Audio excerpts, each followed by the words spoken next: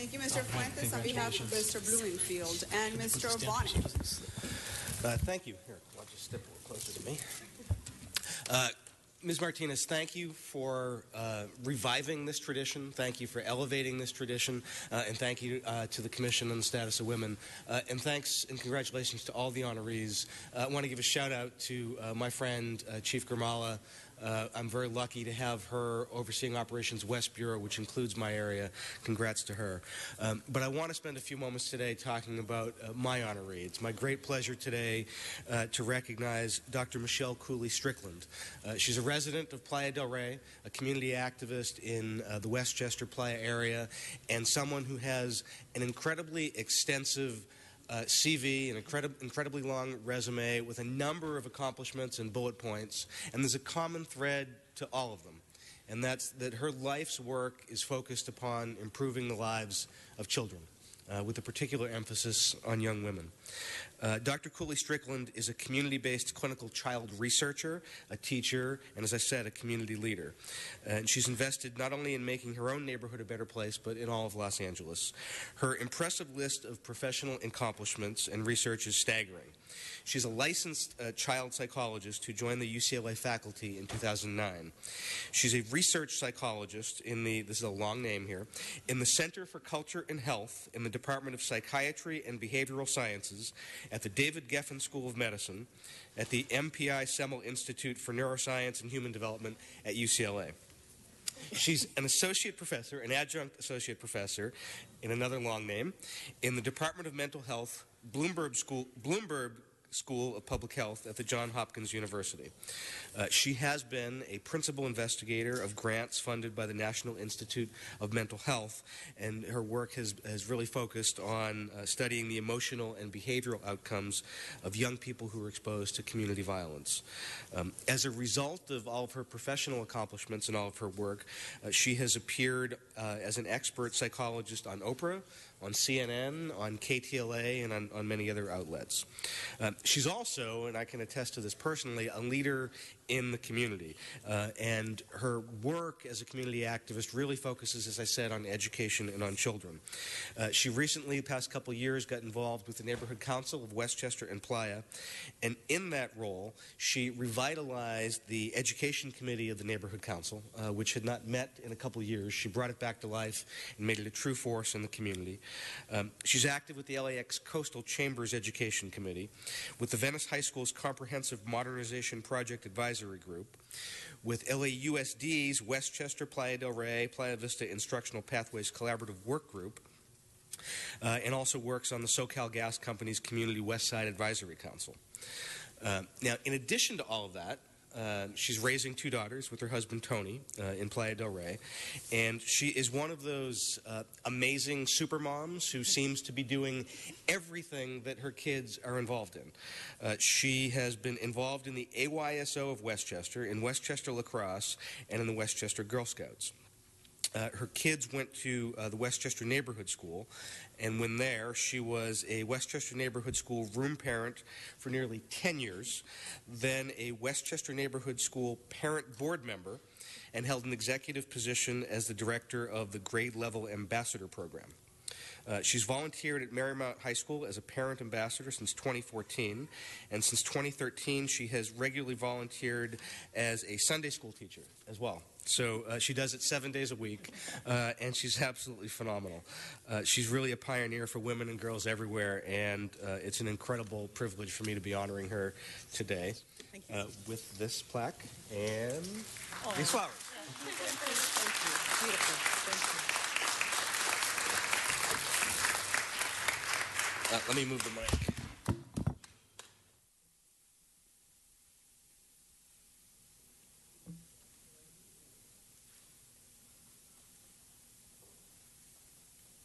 Thank you, Mr. Bonnet and Mr. Cedillo.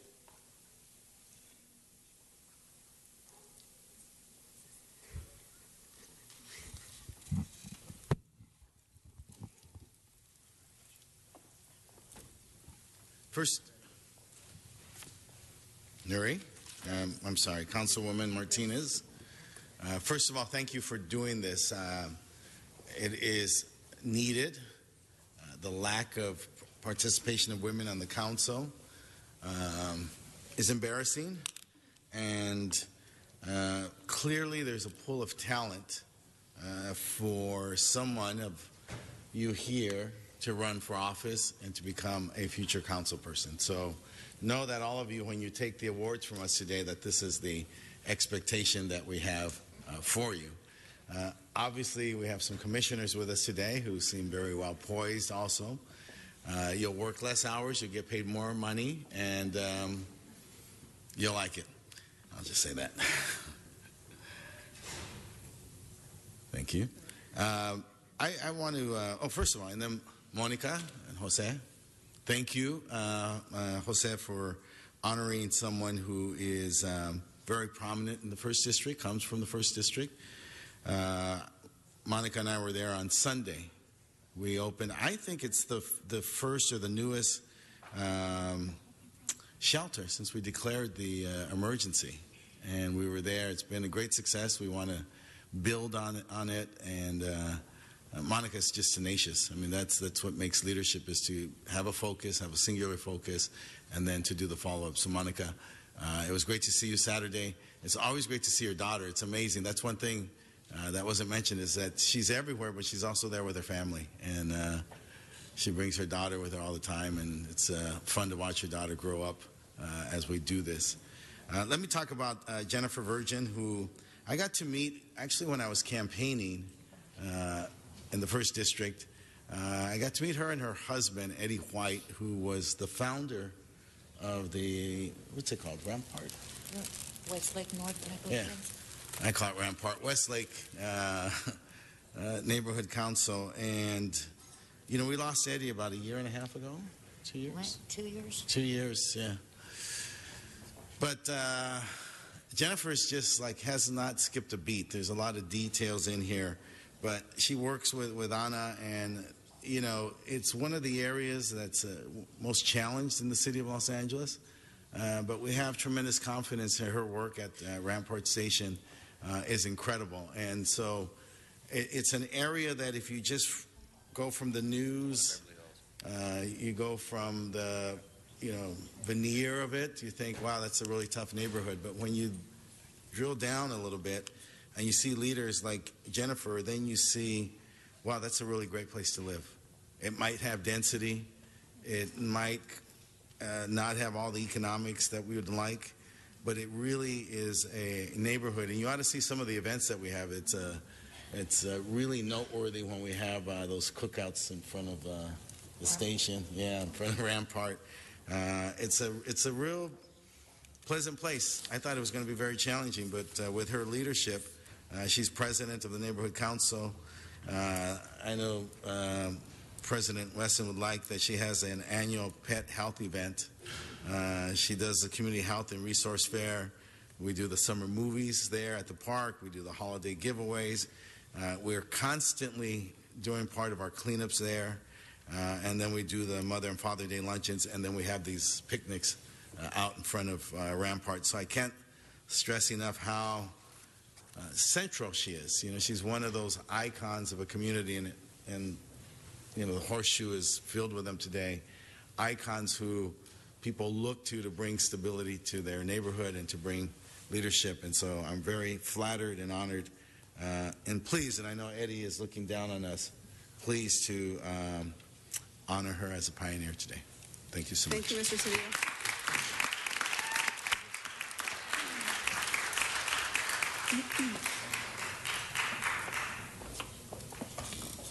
And we're back in the valley, Mr. Englander. Yes, back in the valley.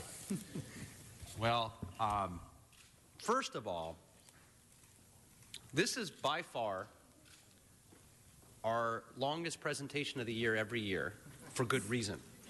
For good reason. Because we're recognizing not just the pioneer women, but the true leaders in our communities. And I have a special treat and an opportunity to work with somebody who is just beyond incredible and phenomenal. And that's Paula. Paula Gratiam's here. Stand up. So I don't need, my staff did a great job of preparing a lot of talking notes for me, and I don't need any of them. I'm just going to speak from the heart. And I will tell you that she is unbelievable. Paula is the president of the Porter Ranch Neighborhood Council. And for those of you who have not been asleep for the last 5 months, know full well that you can't open a newspaper, you can't turn on a television channel, you can't go on the internet, on any social media network or blog without seeing Paula as a champion fighting for the community with the Porter Ranch Gas Leak. Not only that, we put together, she's my go-to person on everything. We're on speed dial, trying to always figure out whether it's early in the morning or late at night, what our next step is. What are we going to do to help the nearly 20,000 people that were relocated? And we established the Community Advisory Council, and I appointed Paula to that as the chair as well. That meets every single week. It's webcast with 18 homeowner association members, 4 neighborhood councils, all the regulatory agencies, and it goes on. And she's a champion on that too. If that's not enough, she puts together every single year for Shepherd the Hills Church, one of the largest churches in Los Angeles, the largest gathering for the 4th of July fireworks spectacular in the city of LA that gets roughly 50,000 people every year. 50,000 people. And that's not enough. She actually converted the church into and partnered with the Red Cross into an evacuation center. So during the fires, we have a place to go to be safe. And not only did getting all that approved, we actually had to put it in place a few years ago during the Cessnon fires. And I was there, and Paula was there. And she goes big on everything. It's not even like, well, we're going to create a shelter. She had all the food catered in for thousands of people from all the local restaurants. I mean, you walked in, and it wasn't just cold cuts and sandwiches. She had California Pizza Kitchen come in. She had, you name every restaurant, and they set up these tables, and then she was going over to Walmart, Target, and everything, and getting all kinds of people to bring things in for everybody. Toys for the kids. I mean, just no stone goes unturned. She's remarkable. She's beyond a pioneer woman. She's a true champion. And I consider her family because I love Paula and what she does, and to always keep calm, to always maintain composure, to always just share the facts and not editorialize everything. And we're talking about times of major crises. I try to take one from her playbook as often as I can and learn from her because she has a lot to teach everyone and all of us. So from my heart to yours, you are absolutely, by far, my woman of the year. Thank you, City.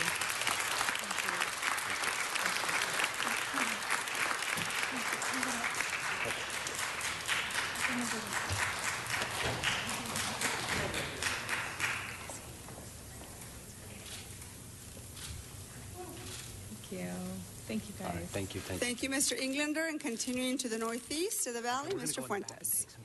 Thank you, colleagues. It's my honor, colleagues, to introduce to you Dr. Keta Curry. She's my pioneer woman for Council District 7. And like Mr. Englander mentioned, her leadership really transcends district boundaries. She is a real leader. And let me share with you what Dr. Curry has accomplished. She is the CEO of the D.D. Hirsch Mental Health Services and has been at the helm of the organization since 1999. Under her guidance, the agency's services have more than doubled. Dr. Curry brings personal and professional experience to the management of D.D. Hirsch.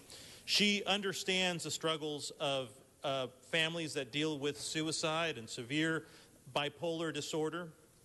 She's a passionate advocate. She has testified before the California State Legislature and served on state advisory committees on suicide prevention and stigma and discrimination.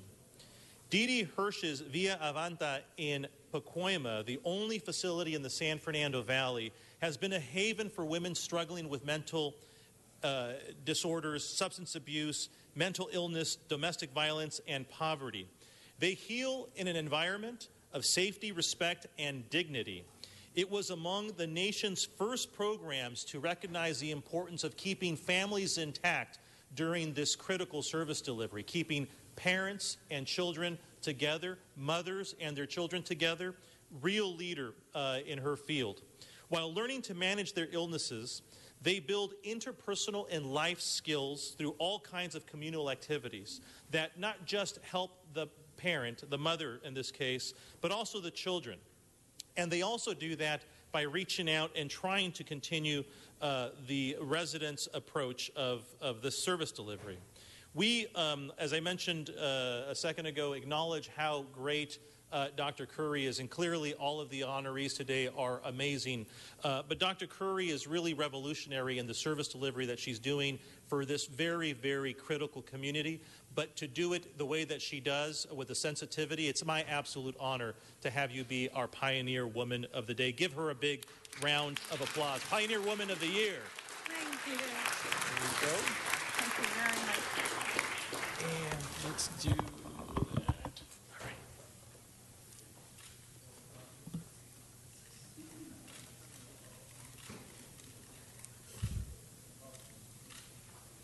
Right there.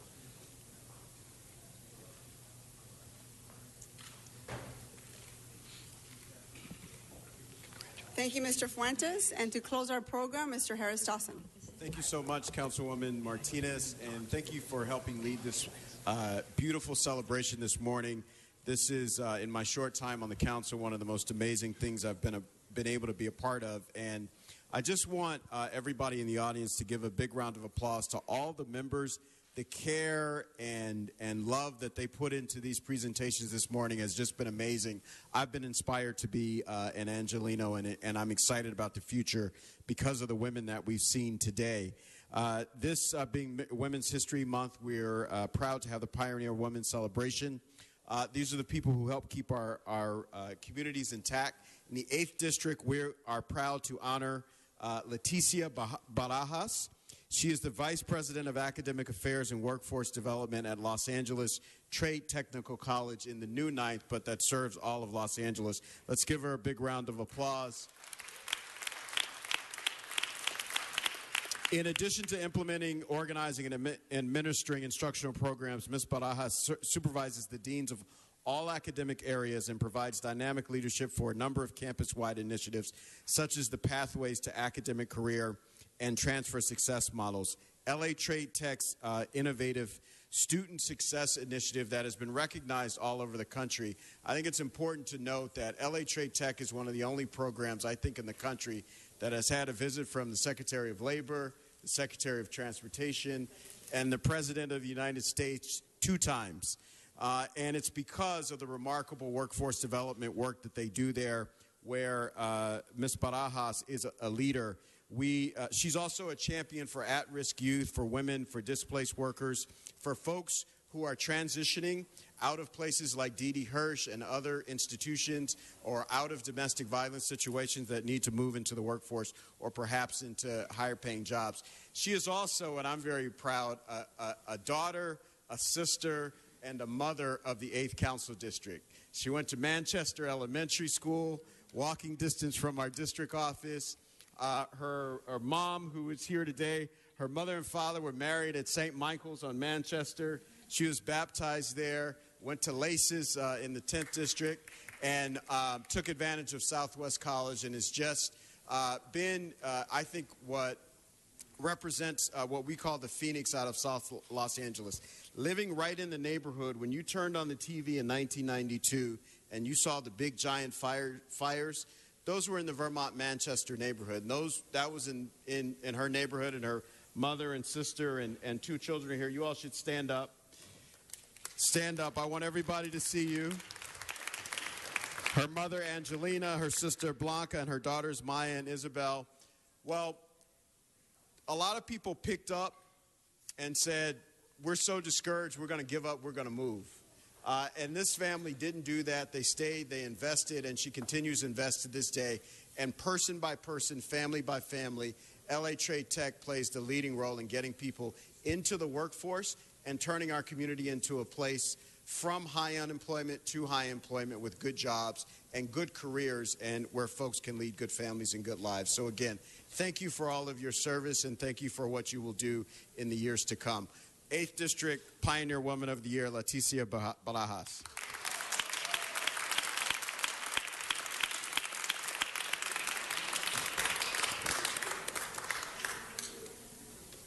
Thank you very much, Mr. President. And that concludes our presentation for our Pioneer Women this year. I want to thank all of our friends at the Commission of the Status of Women. If they can please stand up.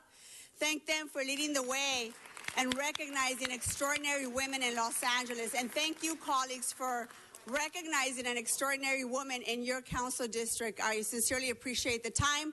Mr. President, I try to limit it to a minute each, but as you know, no, you did the best I cannot, there's only so much I can do. This there you have it. Thank you very much, colleagues. Ms. Martinez, this was the best Pioneer Women Awards that I've been a part of. So let's give Nuri another round of applause. And Ms. Martinez, is of such importance that we shouldn't even be concerned about the time with this one. So let us go back to our agenda. Mr. Cedillo. Oh, Mr. Cedillo. Podium.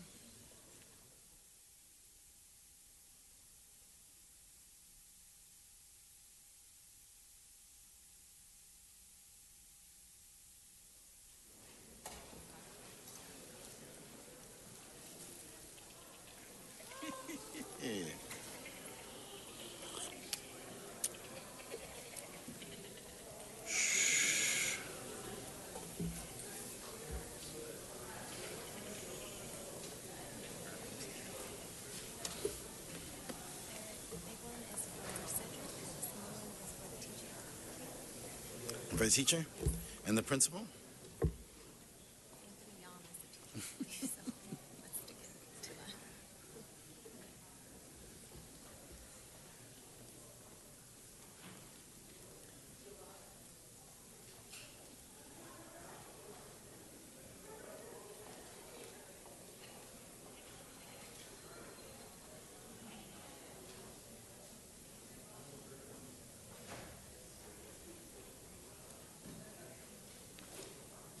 The floor is yours, Mr. Cedillo.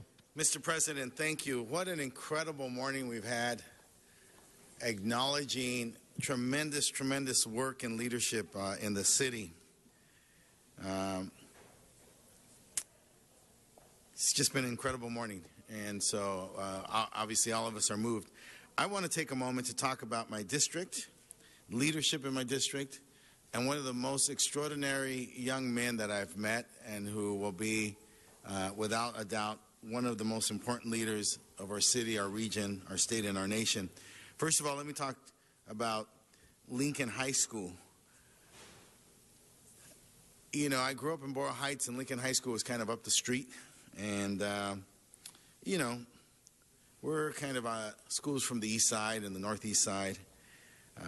We don't get a lot of attention, but I have to tell you, since I've been there, and it's just coincidental, I don't think there's a causal relationship. But just in the last year, let me tell you about Lincoln High School. We've won the city CIF Division II baseball championship. And you remember we brought these young men in here. In addition, one of our students placed third, and I know you were very excited when you were on those Soul Awards, but this young man placed third out of 2,883 wow. Student films. This was on C-SPAN. We also just recently won, and we should be bringing them in soon, the Lincoln High School won the City CIF Division III basketball championship. And so this is a place where we have a rich tradition in sports. Some of our alumni have gone on to play for the Dodgers. This is the home of Kenny Washington. And so there's a rich tradition of sports there. But there's also a emerging rich tradition as it relates to academics. And so we're here today to talk about a young man, Cedric Argueta, who is one of 302,531 students to take the AP Calculus AB exam, and was one of only 12 in the world to score a 5, earning every single point possible. Wow.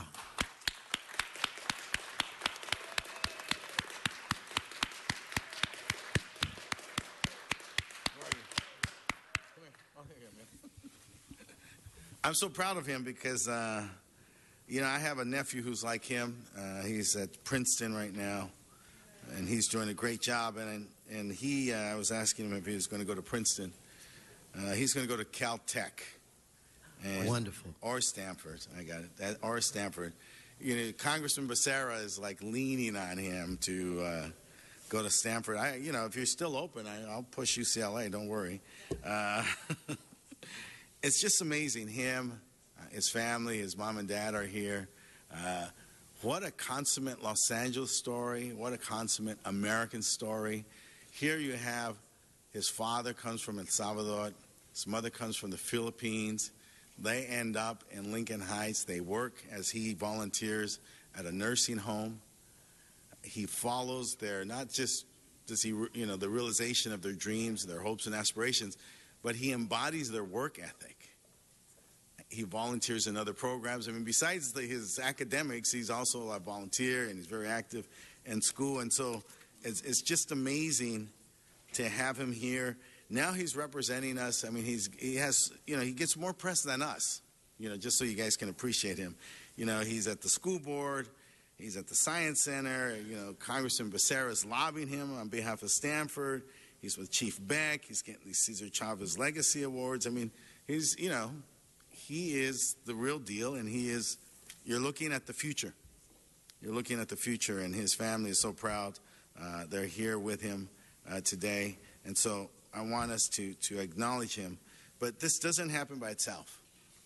And all of us are here because we all had that one teacher, that one mentor, that one counselor, and that is Mr. Anthony Yam. He is the stand and deliver of Lincoln Heights.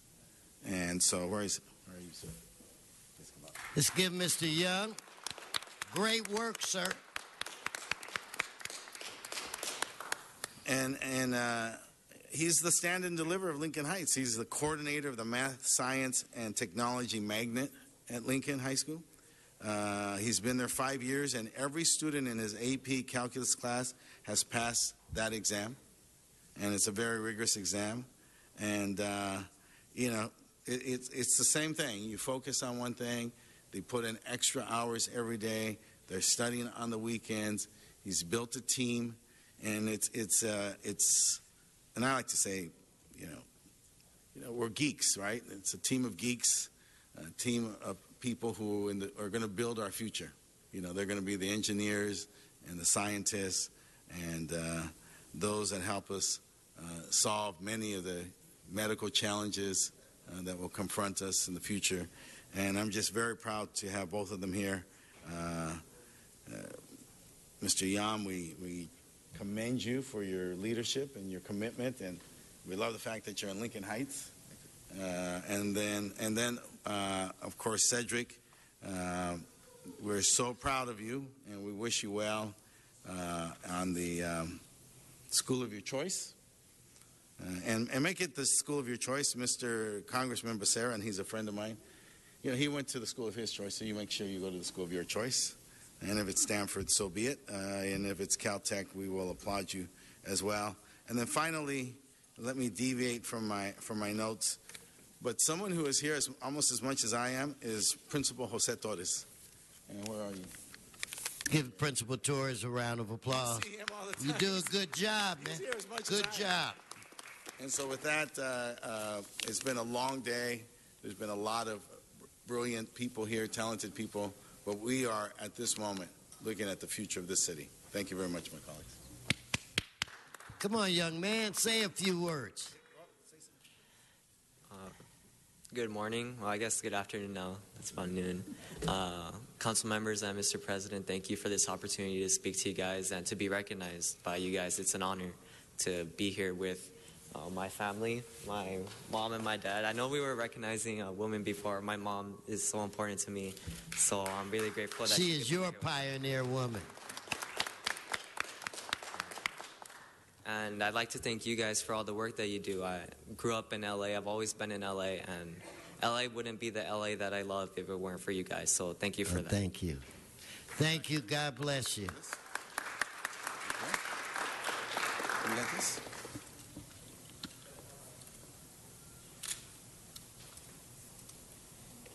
Mr. Rue.